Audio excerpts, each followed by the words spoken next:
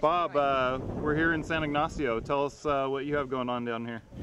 I'm a lucky guy. I get to be the right seat in number 720. We're going to go for, naturally like everybody else, we're going to go for the win.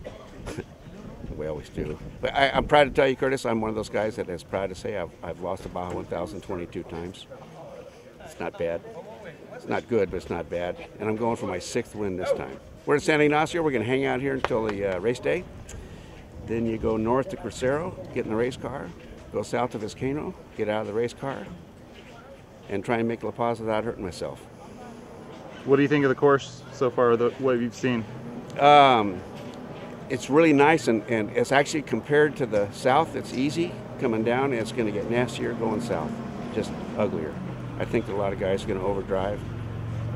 Good possibility a lot of guys are going to get in, second crew in the cockpit, and they're going to get in a truck that isn't fresh, and they're not going to know until it's too late. All right, good luck in your race. Thanks, we'll have a good time.